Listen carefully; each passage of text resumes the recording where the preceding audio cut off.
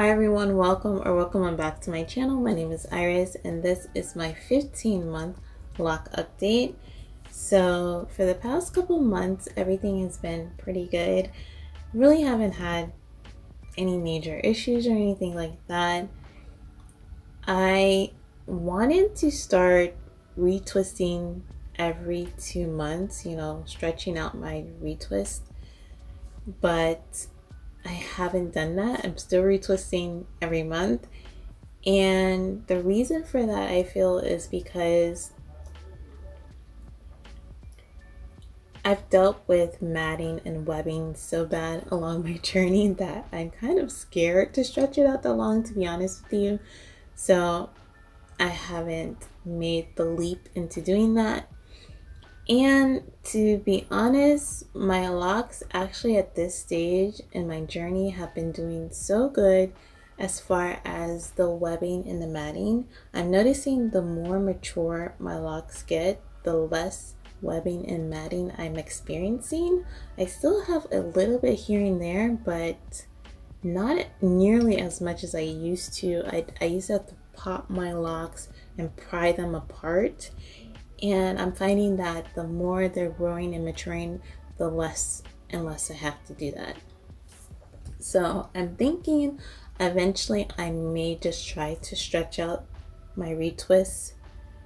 Eventually, maybe in the future, I'm not sure. But for now, I'm still comfortable retwisting every month. I'm still using the same current products on my hair. I haven't changed or added anything. So I believe I'm going to do a current product video to show you guys the current products I'm using. If you're interested, just let me know in the comments below, because I've showed you products here and there in some, maintenance videos, but I don't think I've ever showed just a whole group of products I use, on the daily or just to maintain my locks in general. So I am willing to do that if you all are interested. As far as styling goes, I only like to style my hair once a month. I really don't like to manipulate it that much. I find that when I leave it alone, it does its best. It progresses much better.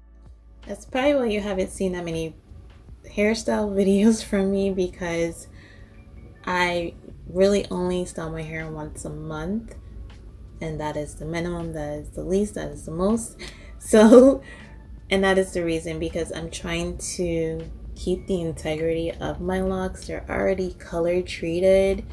So, that's already damaging to them as it is.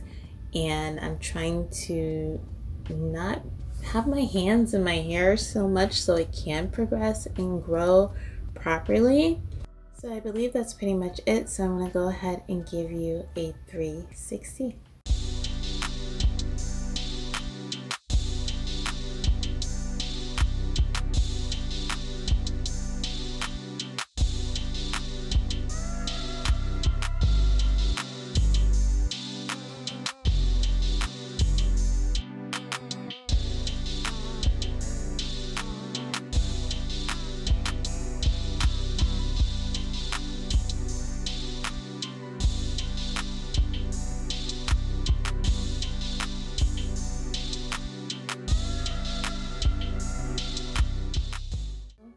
So as you can see, I still have my lock sprinkles, and I've just been letting them fall out naturally. I haven't taken any of them out. So I don't have as many as I used to when I first installed them in July, but I still have a couple left. I like them so much that I've been willing to just keep them and let them fall out naturally.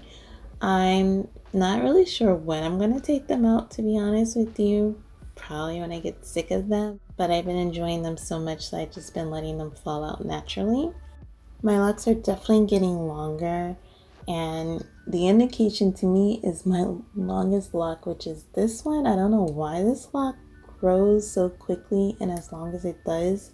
I feel like it's my wisdom lock. That's why I put the cowrie shell on the end of this one, and it's definitely getting longer because now it's starting to sit like below the lower part of my neck and on my shoulder. So that definitely lets me know my hair is getting longer.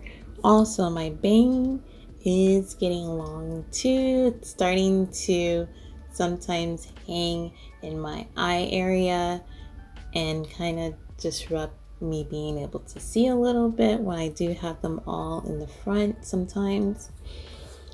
And it just overall is starting to lay better. I'm noticing the more mature it's getting and the longer it's getting.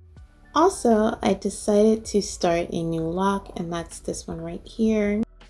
I feel like I had some breakage here with my edges previously before I started locking my hair. I want to say it like from my postpartum, like when I had my last child. I always felt like this area never grew back properly after that.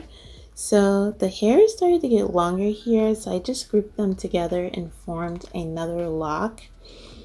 And it's fairly new. It's only been started since last month. So this is month 1 for this lock here. So as you can see, it's still a twist, but it's eventually going to mature and get to the place it needs to get as it goes through its journey. And I'll also go ahead and show you this lock, which is the lock that I talked about in my 1-year update that I felt like it wasn't progressing because I started it 3 months into my lock journey. After I had put in my starter locks, I started it 3 months later. And I started it because of the same process, the same issue. I had some group of hairs that were growing here, but I believe these hairs came from other locks because my hair does grow away from my locks. So I decided to go ahead and group these hairs together to start a new lock, which is this one.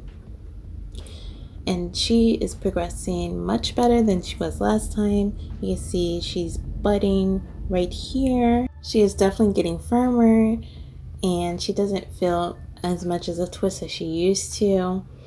So I'm very happy that she's progressing much better than it was before.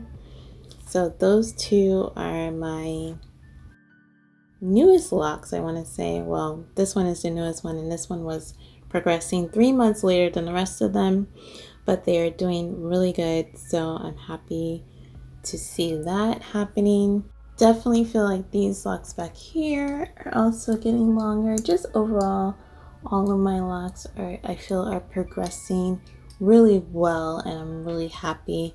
Can't wait till next year, or about the halfway mark in my almost 2 years.